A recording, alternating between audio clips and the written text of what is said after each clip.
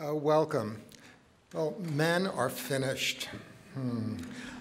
I, for one, hope not. But there does seem to be a lot of evidence that we are. Traditional male attributes like competitiveness, aggression, and risk-taking are discouraged in classrooms and derided in popular culture. As a society, our values seem to be shifting toward the traditional feminine virtues of empathy, cooperation, emotional intelligence.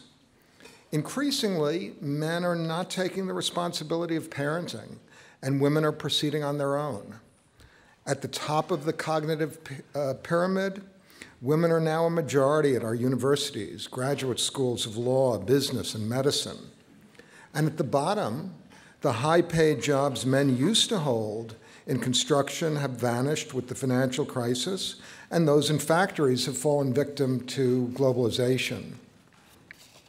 Men are overrepresented in prisons and in the ranks of the unemployed, and underrepresented in higher education. Project these trends forward for a couple of decades, and the future looks pretty bleak for men. On the other hand, and there always is an other hand in our debates, men still hold positions of overwhelming dominance as CEOs of our largest companies and financial institutions, as creators of large-scale entrepreneurial successes, the Microsofts, Oracles, Googles, Facebooks, as top elected officials in both the federal and state government, as the most influential artists and writers, as scientists with breakthroughs worthy of Nobel Prizes, and on and on. So where you come out tonight on this question, are men finished? The answer may depend on how you interpret the question.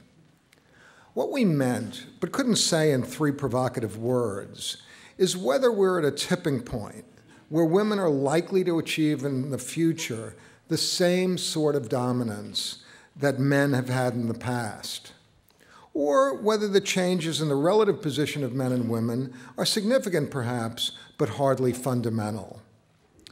Well, we have an extraordinary group of panelists to help you make that decision, and it's now my privilege to turn the evening over to them and to our moderator, John Donvan. Thank you, Jody.